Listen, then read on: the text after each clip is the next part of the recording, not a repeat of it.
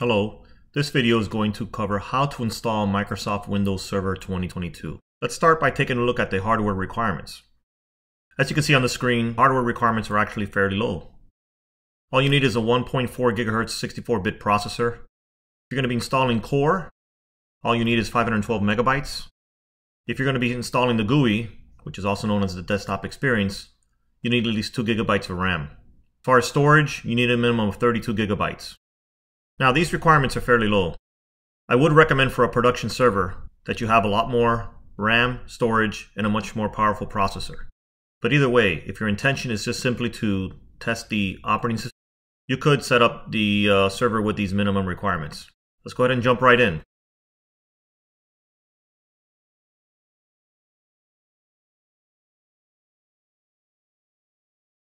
Alrighty, Windows Server that we just booted off of the ISO image.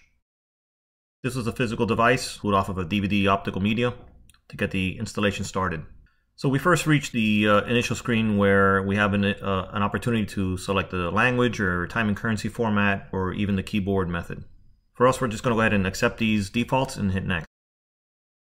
On this screen you have two options. You can install now, or if there's an existing operating system installed, you could try to repair it if it's non-functional.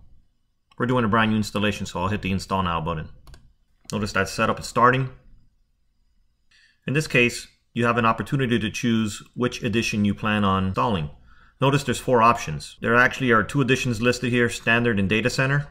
These editions depend on your licensing requirements as far as what functionality you require. Under the hood, they both have the same core operating system and code base.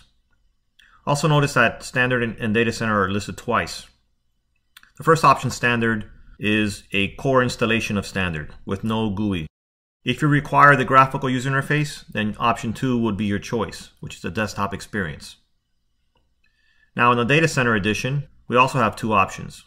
Third option here listed is just Data Center. This would result in an installation of Core. Again, no GUI. If you require a graphical user interface and you want Data Center edition, you choose the fourth option.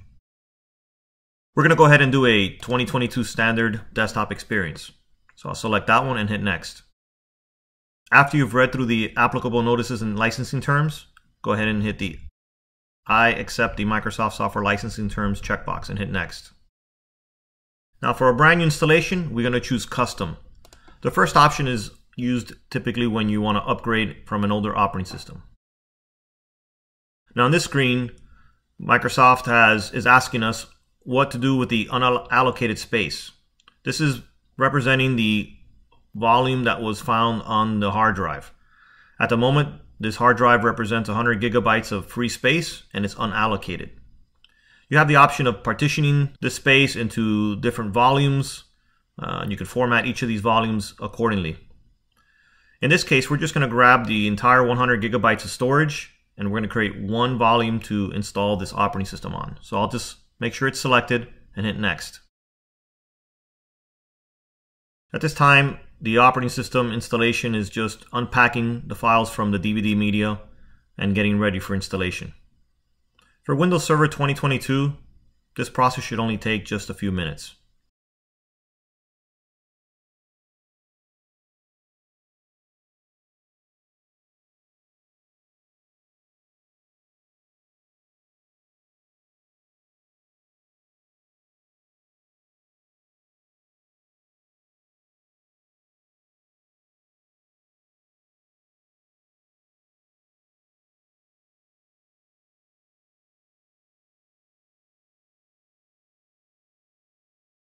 Alright, looks like we're finishing up this first phase of the installation process. We're going to be rebooting the virtual machine in just a moment. Most of this phase of the installation process is automated. We are now prompted to create a password for the local administrator account. And you'll need to put the password in 2 times. Click Finish when you're ready to proceed.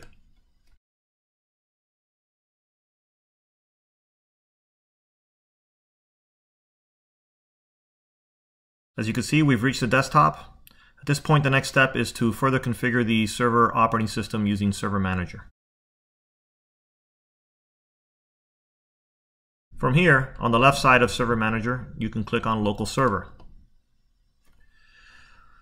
Some of the initial settings you may want to consider are changing the computer name, modifying the firewall rules, potentially enabling remote desktop if you plan on accessing this server from a workstation, and as well as assigning a static IP address to the server.